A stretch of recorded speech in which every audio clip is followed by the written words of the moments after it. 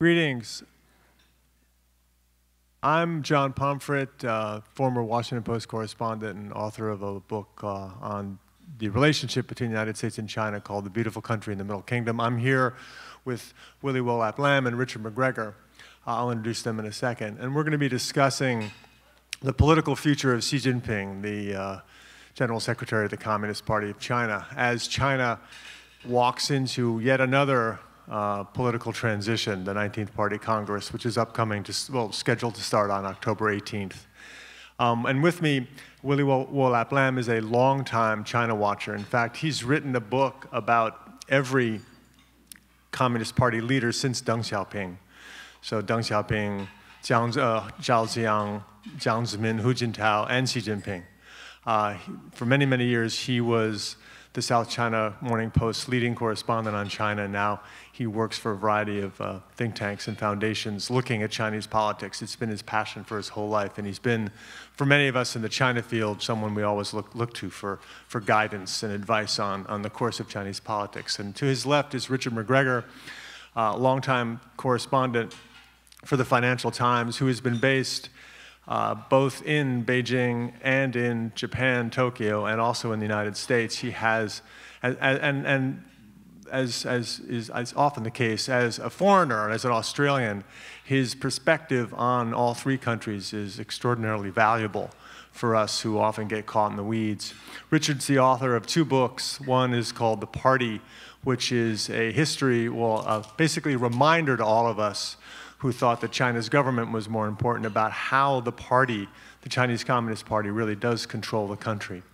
His second book is Asia's Reckoning, which is an investigation into the tortured relations between the United States, Japan, and China, and what that portends for the future of Asia itself. So I'm really lucky to be here with these two gentlemen to discuss the Xi Jinping issue in China. And I want to start off with a question for Willy.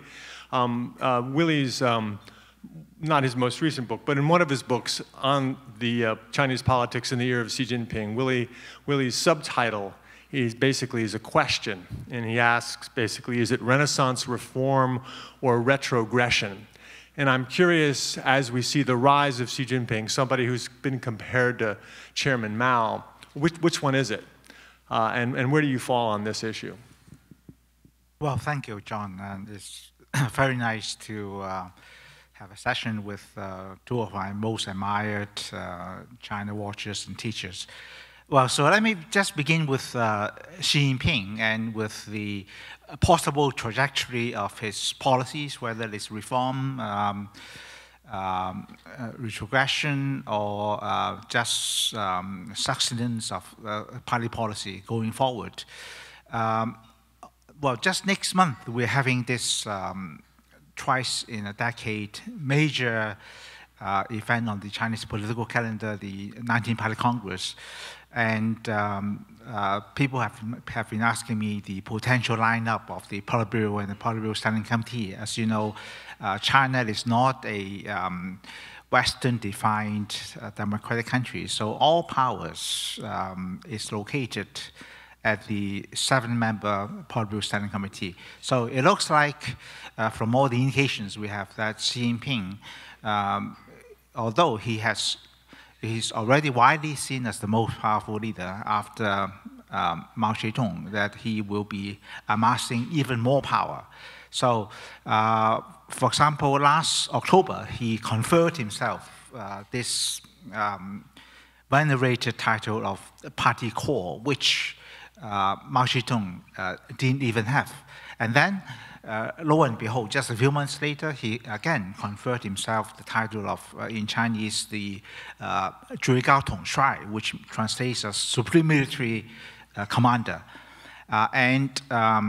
What my Chinese friends in Beijing are telling me is that the 19th Party Congress is a coronation event which will formally identify Xi Jinping as the Mao Zedong of the 21st century.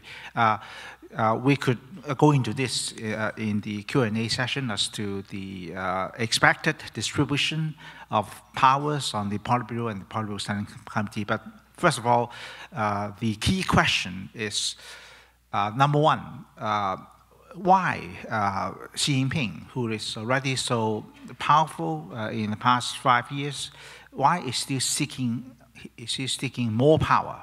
Well, power, is it just power for its own sake?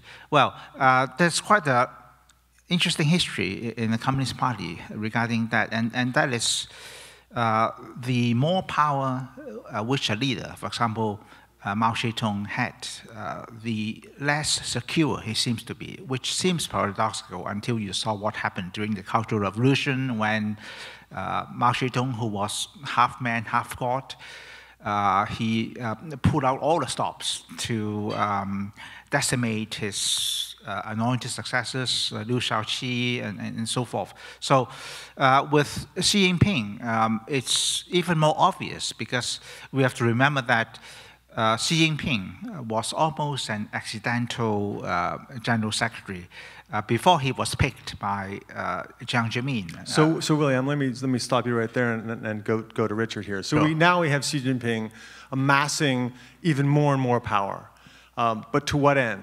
Basically, that's a question. And what does it signify or indicate in the potential course of China's rise? Because lots of Americans look at this strongman, compare him with our own emerging strongman, if you will, and what lessons can we learn? And what sense do you have of how this is going to go? Well, is it going to ultimately end badly for China? Is Xi Jinping's power grab hurting the party state in any way? So how do you see that unrolling and unfolding? Yes, well, on the first point in the comparison to the United States, I think it's apt to say in China you've got the most disciplined Chinese leader, most powerful Chinese leader. You might say most powerful Chinese leader in centuries or whatever, most disciplined Chinese leader and powerful Chinese leader. In the US, you've got the most ill-disciplined leader leading perhaps the weakest White House. That's very, for the US and the US allies, that's a very sort of ominous trend. On Xi Jinping generally, I guess the big trend is the reinforcement of the power of the party itself. And as you and I were discussing beforehand about the party not just overshadowing the state, but absorbing the state. Under Xi, you've got the weakest state council in memory. The primary way of disciplining the party itself has been through the anti-corruption mechanisms which reside within the party, not in the legal system. He has reinforced the power of the party over policy making. In other words, the leading groups which form policy have all been strengthened, and of course he's the chairman of just about every one of them, most importantly that looking at the economic policy. And I think, and Willy will correct me if I'm wrong here, just about any Chinese leader except perhaps for Mao at a few times here or there has always had an identifiable rival. And Xi Jinping has none that I can see. And after this party congress, they might have receded even further into the distance. Because if you are going to reinforce the power of the party, inevitably you're going to have to eliminate, marginalize or tame all rivals for the moment. As to where it takes China, without being a wimp about that, it's a little bit too early to tell. But one of the, and we'll get onto this, but one of the great successes of the Communist Party in recent years is to have a peaceful handover of power. And we can get into a debate about whether there are norms or whatever within the party and the like. But it's very difficult for me to see how Xi Jinping continues on this path of amassing absolute power without there being a much bigger problem later when it diminishes or when he leaves office. So let me just throw in two issues there. So we have Xi Jinping now amassing more and more and more power, becoming Mao-like in a way in terms of his stature. We have the propaganda organs whipping up, sort of putting his face on plates and sticking his face on posters and calling him the core of the party.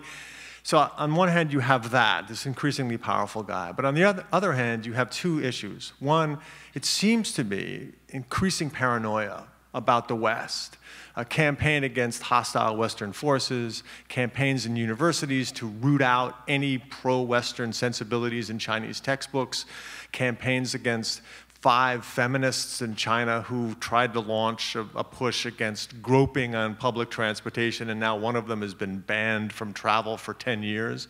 And so while he's so strong, what is he so afraid of?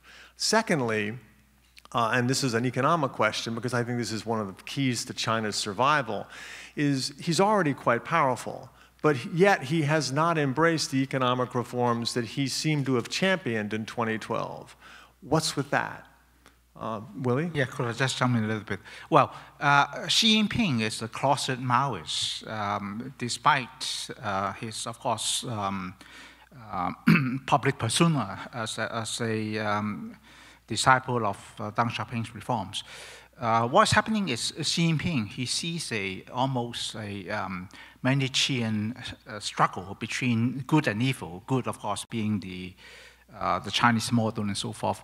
So his most famous dictum after becoming head of the party and head of the army is to show the sword, to brandish the sword, to, well, not just traditional countries with sovereignty disputes with China, such as Japan and Vietnam and Philippines, but also the US. So that's why he has been putting so much energy on beefing up the already formidable military machine of the PLA. So I think with the US, there would be no compromise. And I think the best things which has happened to Xi Jinping the past 1-2 years is Donald Trump, because with Donald Trump's isolationist tendencies, with Donald Trump's very unscientific approach to the issue of climate change, I think that has given Xi Jinping a perfect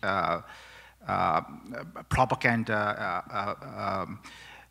venue whereby he can stick himself as the responsible adult, as even the rule setter of international finance and climate change discussions. Secondly, regarding economic reform, I'll just say one word, and that is for Xi Jinping, he is paranoid about the possible demise of the Communist Party because the Communist Party has no ballot box legitimacy. Its legitimacy is basically based on 2 pillars. One is nationalism, which, well, we could discuss it further, but nationalism is a double-edged sword, I think we all know. Secondly is economic growth, which I think my colleague here will discuss. But on the general principle of reform, let me share with you one Xi Jinping dictum which has not been publicized, and that is his view on power. So he once said, whatever power which the Communist Party had in the past, those powers may not exist today. And however powerful we are today, there is no guarantee that we will be that powerful 1 or 2 years down the road. And Xi Jinping also has this so-called theory of the Titanic, which again has not been publicized widely, and that is China is a huge country. We cannot, the Communist Party or the government cannot afford to make a so-called subversive mistake. That means a mistake which might vitiate the socialism attributes of the party. So he says, China is a huge country. It's like the Titanic. If the Titanic starts going down, it just goes down just like that. You know, there's nothing we can do. And the only thing we can do is to ensure that we do not commit this subversive errors, which is to succumb to the siren songs of capitalism, of Western-style economic and social reforms and so forth. So I'm quite convinced that as he gets more power at the 19th Party Congress, it's quite unlikely that he will pick up on the threats of reforms, first introduced by Deng Xiaoping and subsequently by Jiang Zemin and Hu Jintao. So, Richard, to that point, there have been general optimists in the West who've looked at Xi Jinping and said, well, once the 19th Party Congress is finished, then he's going to really embrace a significant and ambitious economic reform. And what's your view on that as his power grows? First of all, I'll disagree with Willy on one point. I don't think he's a Maoist. I don't know whether that applies properly. I mean, there's a lot of different phrases. You know, he talks like Mao, acts like Deng, or he sort of talks like Deng and acts like Mao, and I kind of get confused. But I mean, the general theory about Xi Jinping changing course after the party congress, you know, in Chinese, I think they say turning left so he can turn right. In other words, having consolidated his sort of party power base, he can then move in a so-called more reformist direction. I don't believe that, and I think in some respects there's a problem with labels. We in the West, and I don't want to generalize too much, always talk about reform, and by reform we mean becoming more like us, and I think that's really the wrong way to look at it. I think there's no doubt he's been an extremely reformist, or has, you know, forced change in politics in China and the way that operates. He hasn't done the same with the economy. And that's for the reason, you know, as party secretary, you have enormous executive powers to, you know, investigate people for corruption or clean up the party and the like, you know, sack this and that other party secretary. He's got a National Security Council. He used his power with the military, etc., quite an activist. Those kind of powers that he can wield in politics don't apply to the economy. You know, an economy doesn't sort of jump up or down just because you say so. There's all sorts of other factors at work. And while I think the Chinese economy at the moment is having a slight, you know, there's a sense of renewed optimism about it, I'm not so sure that's well-founded in the long term because of various issues related to debt and the like. So I don't think we should expect any massive change in economic direction after the 19th Party Congress. I think we'll get much of what we've seen in the last 5 years. That is an attempt to keep the headline growth up, an attempt to keep debt under control, which won't be possible, and because of that, an attempt to stave off any possible financial crisis, in other words, more firefighting. So that's a rather bland path forward, but it's very much a stasis, I think. So with that, I mean, having been a correspondent in Japan, are we looking at China kind of embracing, if you will, for better or worse, the Japanese model of muddling through? And what does that portend for this idea of the China dream and the idea of China being the next hegemon in Asia? I think China obviously is a lot poorer than Japan was before Japan sort of started to stagnate. You know, I personally think China has a lot more room to grow. China does have a dynamic private sector as well, which is one new growth engine for the economy. But over time, you know, by the time we get to 2020 and the sort of very negative demographic trends kick in, the sorts of productivity gains you need to overcome, you know, not just a falling working population, but a falling population and the like. And the fact that the need to sustain the state sector, to give it a sort of core role in the economy, and the sheer size of debt. You know, we all used to think that Japan had an entirely new economic model which could go on forever. It wasn't true. I doubt it's true of China. So at some stage there has to be a crunch in China, and it's just a matter of how they manage it and how big it is. Willy, could I just jump in? Sure, sure. Well, regarding economic reform, I guess Xi Jinping is not a policy wonk.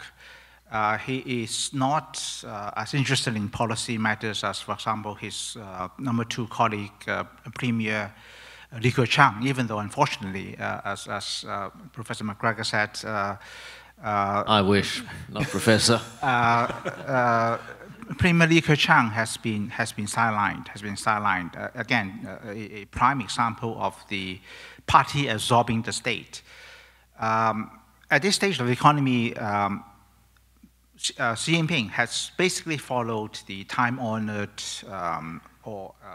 and slightly Japanese model of using government injections in infrastructure projects and other sectors of the economy to prop up the economy, to prop up a 6.5% growth rate. Because as both former Premier Zhu Rongji and Li Keqiang have said, for the party to remain stable, they need at least a growth rate, a minimum growth rate of 6.5%. But if that growth rate is attained mainly through government investment, then we see situations like the debt crisis. According to respectable Western analysts, China's total social debt is more than 3 times GDP. And according to a very respectable financial analyst, Charlene Chu, who was quoted by the Financial Times a month ago, saying that the non-performing loans rate for Chinese banks is actually as high as 25%, not as low as 5% as official figures render. So what we are fearing is that in the year 2015, remember the stock market crash, the unrealistic euphoria about the stock market when 90 million stock buyers in China who have no experience with such modern financial instruments, they power into the stock market, they lost a lot of money and so forth. But in 2015, the stock market was instrumental in propping up the economy. And in the past 2 years, we are seeing the real estate market, and there are analysts who are now comparing the Chinese situation with the bubble property sector to the subprime situation in the run-up to the 2008 financial crisis. But in defense of China, if you will, people are predicting that the Chinese economy is going to collapse basically every year since 1989, and so far they've actually achieved relatively remarkable growth. So I had a final question that I'd like to raise before we open it up to you. And that's, what keeps Xi Jinping up at night? In particular, what is his relationship with the most dynamic part of the Chinese economy, which is the private sector? You mentioned before the panel started that he has indeed conducted a variety of campaigns, if you will, against individual private entrepreneurs in terms of, in some cases, snatching and grabbing them from overseas, in other cases, squeezing them in China. And how is the party going to manage this really key relationship it has between itself and the most dynamic part of China's economy? Richard, could you speak to that? It's a very interesting question. I think, it's true that about 70% of output these days in the Chinese economy is from the private sector. 70%. Yeah, right, and the private sector is not always private like we think, but nonetheless, it is the dominant sector. I just read a book on Russia and Putin's Russia, how Putin's Russia came into being, and we all know that China is full of, it has lots of libraries full of books about how China shouldn't go down the Soviet path, and that mainly focuses on how the party is managed. But the second part of the Soviet-Russian story is how the oligarchs stole state assets, essentially. If China had gone down the Soviet path, then PetroChina would be owned by one single person. And obviously China didn't do that to their benefit, I think. But we do have fantastically big private companies in China these days. Alibaba now has the biggest money market fund in the world. That's happened in just a couple of years or so. And I think a core tenet of the party's outlook is that there should be no rival centers of power. In the last decade, they brought private entrepreneurs into the party, but these private companies are now getting very big. So we've seen a sort of disciplining of them in recent months and years. Ambang, Wanda, in particular, they've cracked down on the CEOs. And so there's a new interesting dynamic, I think, between Xi Jinping and the private sector. I'll just finish very quickly. It's hard to know what his personal views are, but he was in charge of Fujian province and Zhejiang province, which are two of the have economies dominated by the private sector. He must have a sense of its value, but I don't often see that enunciated. Interesting. All right, we'd like to open it up to questions. Sir, there's people walking around with microphones, and if you could grab one of them right here. Yeah, it's coming. Thank you. Sorry, I wasn't sure if you were pointing at me or not. Good morning. I was just interested if one or two or all of you could talk about how China's handling Hong Kong in that situation and what it might mean for Taiwan. I've been to Hong Kong, I don't know, 5 or 6 times this year. It definitely seems like there's this undercurrent of the one country, two systems is kind of slowly breaking, and I guess there's a bunch of people that are upset about what they're doing with, I guess, the new rail station and the Chinese security or customs on the Hong Kong side or whatever. But how do you think that plays out, and what does that potentially mean for Taiwan as they're watching the one country, two systems thing with Hong Kong? Thank Willy, you. Would you like to address this? Well, sure. I think the most important thing to remember about one country, two systems, which perhaps is Deng Xiaoping's most far-sighted theoretical invention. One country, two systems is not something cast in stone. Its implementation has to be done in accordance with the changing of economics, political, foreign policy dynamics. So what happened in the early 80s when Margaret Thatcher was negotiating with Deng Xiaoping was that at that time, Hong Kong's GDP accounted for more than 15–16% of the entire country. And at that time, you can say that Beijing needed Hong Kong significantly more than the other way around. However, 20 years after the handover of sovereignty, Hong Kong's GDP is only about 2% of the national. And the Hong Kong economy cannot survive without Beijing. So it's not difficult to understand that for the Mandarins sitting in Zhongnanhai, the party headquarters, they want to exert more influence in Hong Kong. They want their orders obeyed, particularly for Xi Jinping, who is a super nationalist. Well, I just mentioned that after the death of communism, the Communist Party, which does not have a ballot box legitimacy, it only has two pillars of legitimacy. One is economic growth, which we discussed, and the other one is nationalism. So Xi Jinping, in his latest statements on Taiwan, Hong Kong, Tibet, Xinjiang, both on and off the record, Xi Jinping pointed to the imperative of cracking down on so-called pro-independence movements in Taiwan and Hong Kong.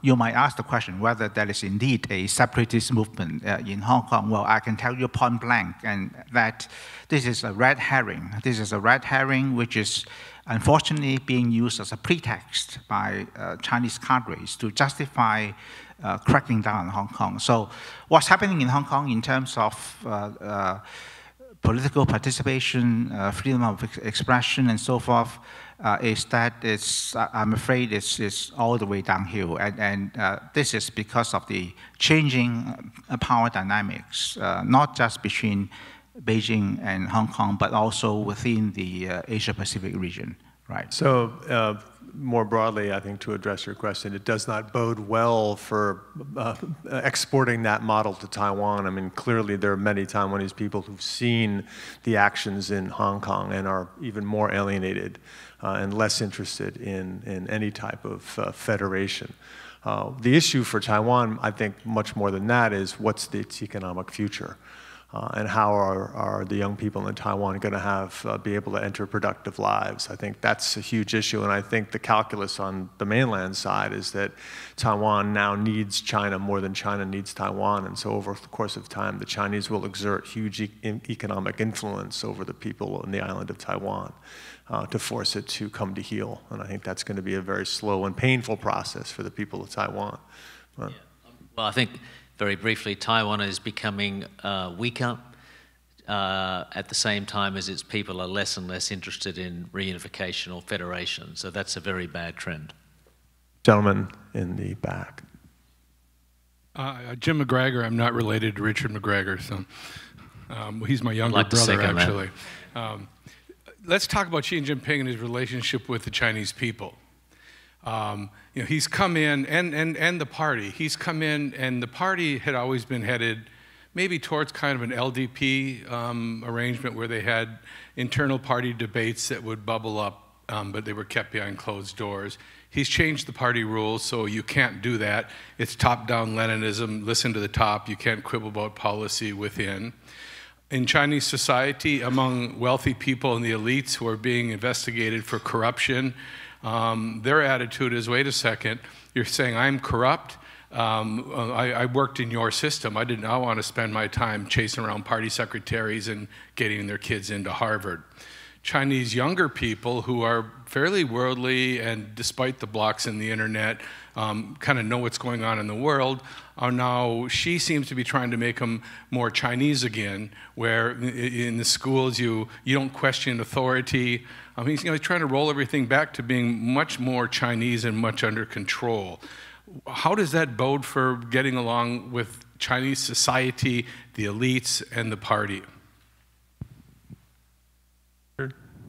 Yeah, it's a very hard question. I mean, you would, I'm afraid I missed the presentation this morning from Pew. I don't know whether it touched on this at all, but you'd have to, you know, the general sense is that she is very popular amongst the people, very unpopular amongst the large parts of the party, because they're his target in an aim to get popular support. You know, as long as Chinese people's lives keep getting better, then I think he's got a huge base on which to build all these other things that you're talking about. You know, Sinicization, or whatever you want to call it, of, you know, greater of education, universities, et cetera, all the other political campaigns. I think they will, they may not be welcome or, you know, barely tolerable, but if the country succeeds, then he succeeds, and I think it starts to break down when that's no longer the case. Well, very briefly, I think Xi Jinping was quite popular with the general public until the stock market crisis in July 2015, when an estimated 90 million small-scale stock buyers lost somewhere between 5 to 7 trillion RMB. If you look at the figures themselves published by the Chinese authorities, and of course, if you believe those figures, the economy has not been doing that badly for the men in the street, because the annual improvement in standard of living has been growing at 7.4%, which is above the rate of GDP growth rate, not to mention the rate of inflation, and the Gini coefficient, the measurement of rich-poor divide, has improved significantly from 0.473 in 2013 to last year's 0.465, even though my sources, many sociology professors in Beijing, are saying that the real Gini coefficient is more like 0.6%, which is a horrendous figure. So what is important, I think, is that Xi Jinping has convinced the people that it is not crony capitalism which is driving the system, because despite this relentless anti-corruption campaign against the rich and some of these major members of the 100 most powerful clans in the party, we still see Xi Jinping giving the lenient treatment, a slap on the wrist, to most of his cronies within the gang of princelings. That means some in the anti-corruption fight, many of the princelings are more equal than the others. So I think until that happens, his popular base might be eroding very fast. But to your point, Jim, also,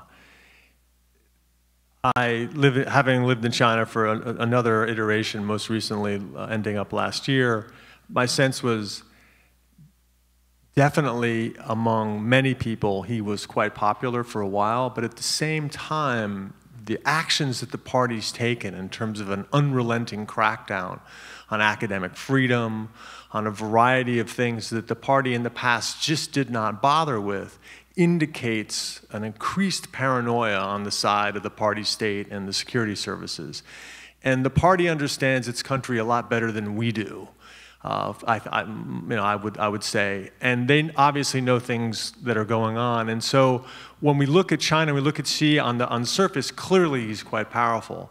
But in China, more than, in many ways, more so than any other country, everything's great until it's not. And Xi, my sense is, in cracking down so hard on this dissent, I think he understands things that we don't understand about the problem and the party's popularity and his own personal popularity as well. So I think from my perspective, the more he grabs for power, I sense more potential weakness on his flank. David. Thank you. I'm wondering what the foreign policy implications are of this focus on domestic problems.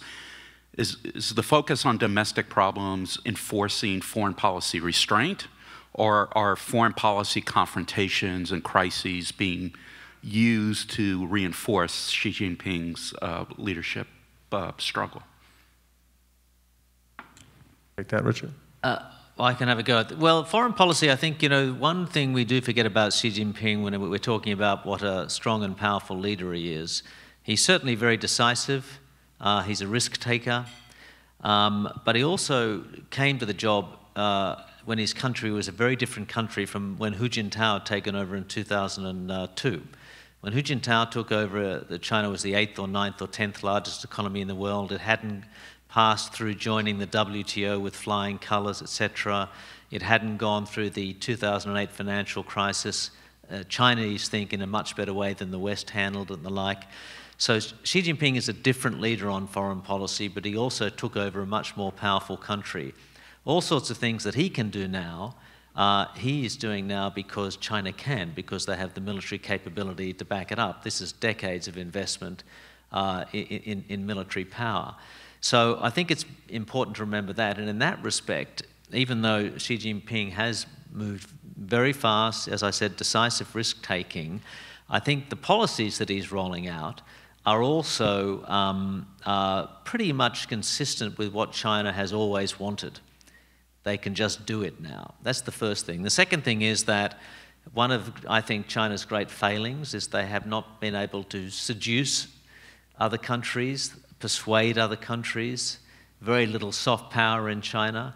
The two big initiatives we see now, or one symbolic, the Asia Infrastructure Investment Bank and the Belt and Road Initiative, are really big efforts at economic seduction. You might say economic colonialism, whatever, but seduction as well, to bring countries into China's orbit. So this is perhaps the start of a form of persuasion or soft economic power, which is much smarter, I think, than perhaps falling into confrontations in the East and South China Seas. Could I briefly jump in? Well, certainly, as I said, nationalism being now a key pillar of the legitimacy of the party, Xi Jinping from day one has been stoking the flames of nationalism, particularly amongst Chinese under 40 years of age. And to some extent, he has been very successful. I think one respectable professor from Beijing yesterday mentioned the Belt and Road Initiative as an overarching vision, perhaps the most original idea to have come out of Xi Jinping apart from the Chinese Dream. And of course, there are close affinity between the Chinese Dream and Belt and Road strategy. So it is a very ambitious, overarching project to project both Chinese talents of power. The major problem with the Belt and Road strategy is that it's related to what our discussion about the Chinese economy. With a country which is heavily in debt, you may ask the big question whether Beijing has the big war chest, has the wherewithal to sustain huge investments in the Belt and Road. Well, I have studied most of Chinese projects along the 68 countries in which they have had investments related to the OBOR strategy. And you can say that some of the most eye-catching, some of the most sexy projects, for example, the China-Pakistan Economic Corridor, the China's investments in the Hambantota base in Sri Lanka, and also some other projects, including the very ambitious Belgrade-Budapest railway.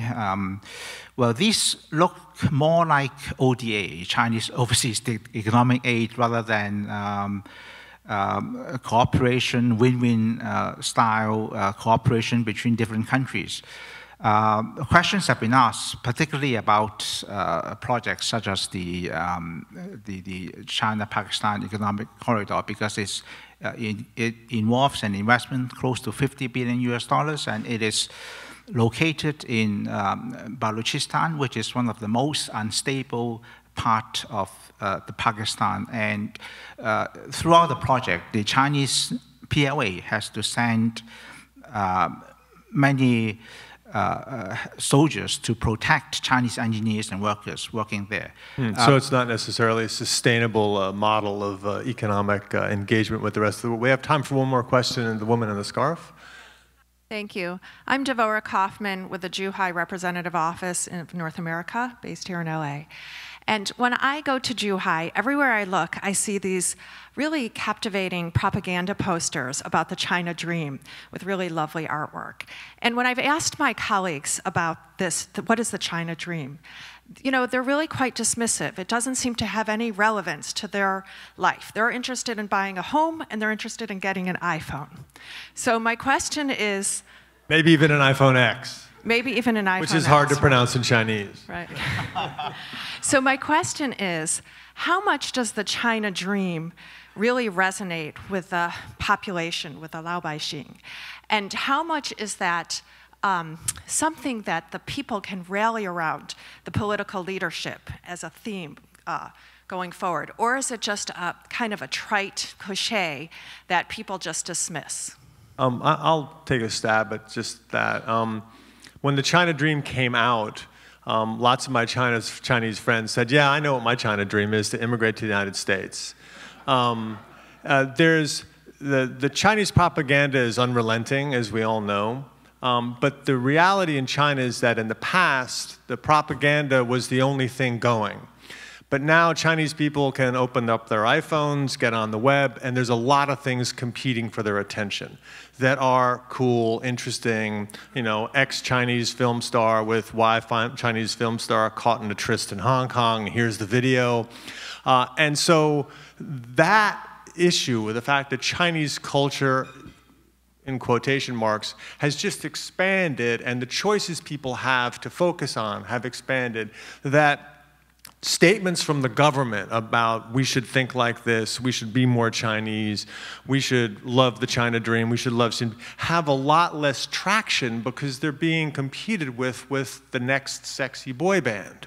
Or the dream of getting a large home TV, you know, screen center, which is about the size of a Honda Odyssey, or the next new apartment.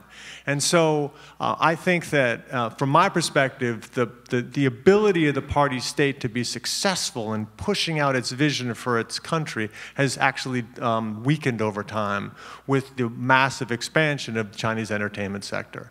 And so amongst my friends who are, you know, not totally elderly yet, but even amongst their kids, there's a lot less traction for party propaganda. Yes, nationalism is an issue, but when you scratch a lot of these kids, it comes off pretty fast.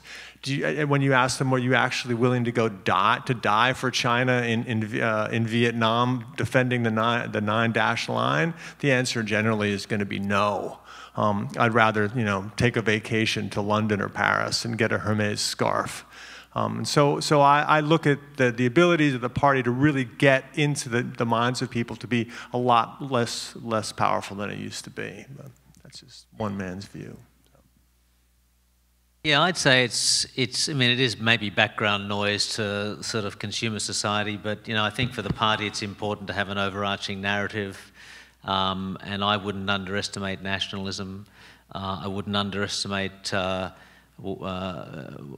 they've learned to believe it, the support for, you know, the general central government's positions on sovereignty, which now extends beyond Tibet and Xinjiang to the South China Sea and the like. So while it is a bit corny, I think it maybe is pretty potent. All right, with that, we're ending our panel. Appreciate it. Thank you very much to Richard and Willy. Thank you all.